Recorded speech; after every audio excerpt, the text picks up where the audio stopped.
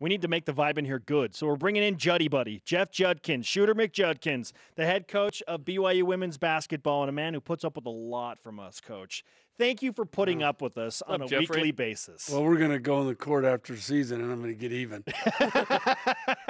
Yeah, we don't. This is our court. That's your court. Yeah. I'm taking There's my a reason court. we invite you over, and we don't go over. Yeah, so, exactly. But Coach, no, it's good being here. If you could vacate any result in your former playing career or coaching career, you're like, I just want to wipe that one from the record.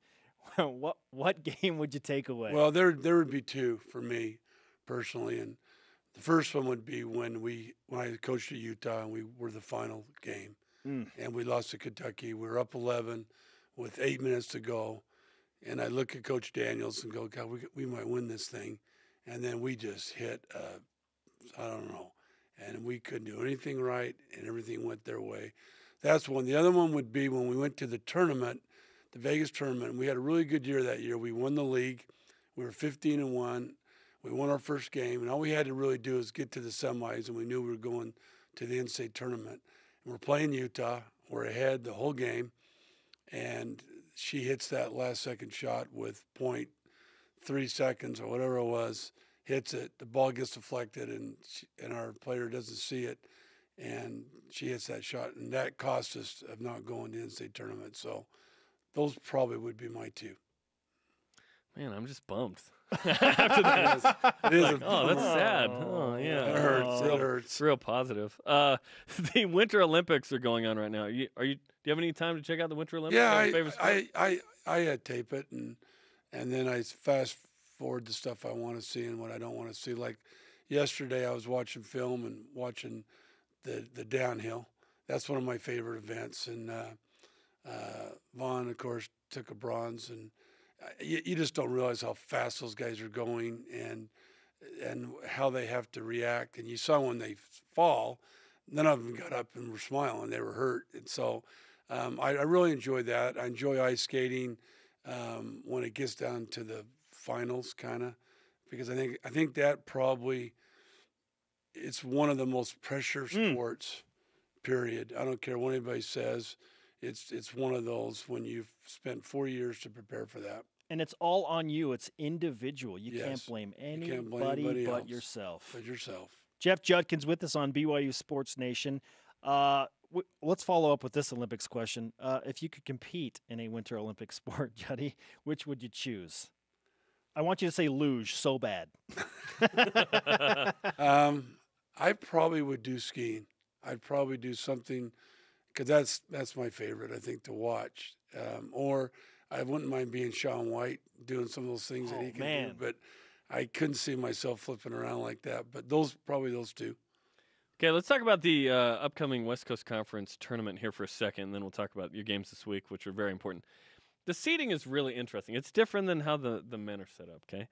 If you're in the top 2, you come in on the quarters on Friday. But if you're in the top, or bottom 7, you come in Thursday. Is it better to be the 3 seed where you know who you're playing? You play the 6 seed, then the 2, or the 1? The 1's locked up by Gonzaga. You could be the 2 still.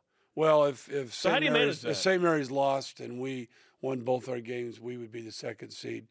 If you ask me personally for the tournament, the 3rd seed's more advantage than the 2nd seed. It's just because you know who you're playing.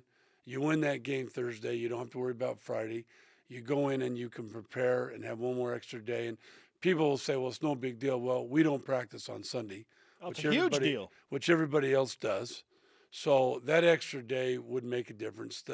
But you don't want to be in 3rd thinking for the tournament. You just have to go out and I'd rather be 2nd, or I'd rather be 1st. I need for it. This year we lost a lot of close games, and it hurt. You have to win those. You have to win at least half of them to have a chance, and we lost most of them. So hopefully we'll come and play really well Thursday, go to Gonzaga, play well, and win. If we win that game, going with a lot of momentum in the tournament. And I know right now there's no question to me we can win the tournament. We have depth to win it. We have a player who can change a game instantly. We've had players that have been there before.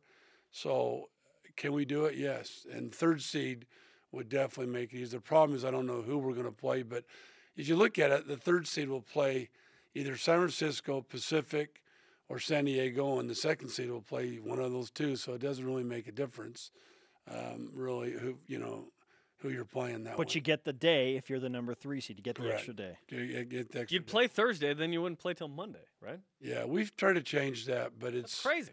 It's not going to change because the men feel, which I totally understand, why should they let the 8th and 9th team play and the 10th and 7th play and then have a day rest and then play them? That's the big advantage. And so their advantage would be play Friday, don't have time to prepare, be tired, and give the other team that opportunity. And I totally understand that. Fascinating ideology going into the West Coast Conference Tournament and how the bracket is set up. We're talking with Jeff Judkins, head coach of the BYU women's basketball team on BYU Sports Nation. If you were to explain your team at this juncture of the season to, let's say, a broadcaster that hadn't seen a lot of your team and is coming in to call a game, how would you explain the dynamic of this specific team to that broadcaster? This isn't for me, by the way. I just want to make that Asking clear. for a friend who's calling the game on already. Thursday. I would say that we have a team that plays hard. I think we have a team that moves the ball. We have one of the most exciting players in Cassie, who I think is one of the most versatile scorers in the conference. We have a freshman, a 6'7" freshman that you look at and say you can just see that she's going to develop into a great player. We have a player. I think Brenna Chase is one of the at least when I'm watching film, she's one of the most explosive. I think fun players to watch. Both her and Cassie are on. If you look at the stats, and I don't look at them until the end of the year when I have to vote for all conference. But Brenna and Cassie are in every single category, that means you're a good player. It means you've done something very well. And so I think you watch our team. I think we're getting better with our young players playing more confidently and what they need to do. I think Malia is playing a lot better the last couple of weeks. She's played a lot better, and really she's the key for us. People think it's Cassie, and they think Cassie has been pretty solid. Malia, when she scores and her defensive presence and what she brings to the team is really important for us. Then you beat teams like Utah, and you take it at West Coast Conference competition. Correct. When Malia played good against Utah. Exactly. Malia played good against St. Mary's. Those are 2 games we won at home. I think when she plays well, it really helps us, that way. But I'll tell you, it's been a hard year. I'm not going to lie to you. It's been a hard year because I've seen our potential of what we can do. But hopefully we can just get these next 2 games and really go in the tournament with a lot of confidence. All right, let's give you some BYU Sports Nation karma. Okay, starting guys. with Thursday. Yes, oh, nice. Karma, yes, the karma. spirit fingers are receiving the karma. I wouldn't use that word, but yeah. Yes. Oh. That's nice. Thanks, guys, for having me. Thanks, Jeff. Hey, it's great to talk to you, Coach. Thanks so much.